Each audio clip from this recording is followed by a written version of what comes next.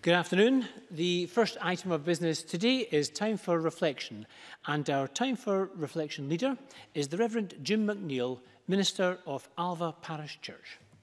Thank you. I know that when you look at me, all you see is a minister, because I'm wearing the garb. But before I was a minister, I was trained as a microbiologist. Now, I know you don't argue with each other because you're far more esteemed than I am, but I'm nowhere near that esteemed. And one of the biggest rows I ever had was with my mum. And it was about microbiology. She had come into from the doctors, and she said that she'd got some antibiotics for her cold. And being a microbiologist, I said, you don't get antibiotics for a cold because the cold's a virus, and antibiotics deal with bacteria. And my mum felt I was looking down on her, and she wasn't going to put up with that, so she stood her ground and wasn't backing off. And because I was a microbiologist and I was right, I wasn't backing off.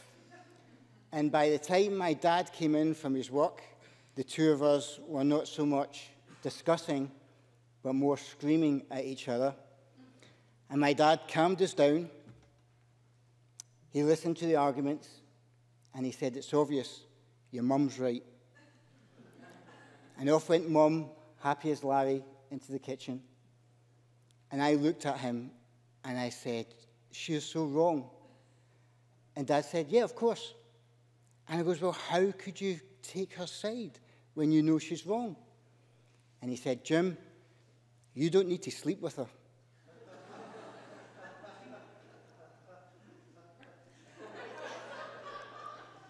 My dad may have started as a sheet metal work apprentice for Upper Clyde Shipbuilders, but at that moment in time, he was Yoda. He was a Jedi Master, and he was the wisest man on the earth, because he saw that in the end, it's not the winning or the losing of an argument that matters.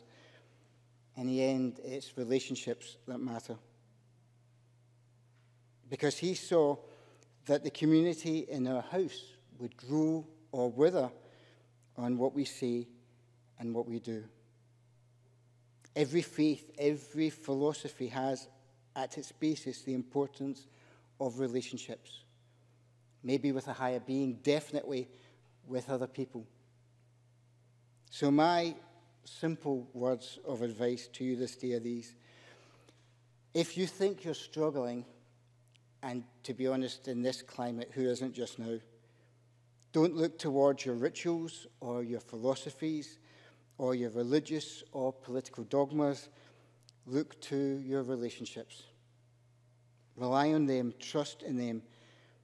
May we see our legacy as how we make this country a community where everyone can call it home. A place where you can be listened to respectfully and know you're loved and cared for. I'm going to say a wee word of prayer. If you want to regard it as a reflection and take it like that, I'm quite happy to do so. May we do what we need to do this day to help grow community. And may we consider how every decision we make helps or hinders that community. Amen. Thank you for listening.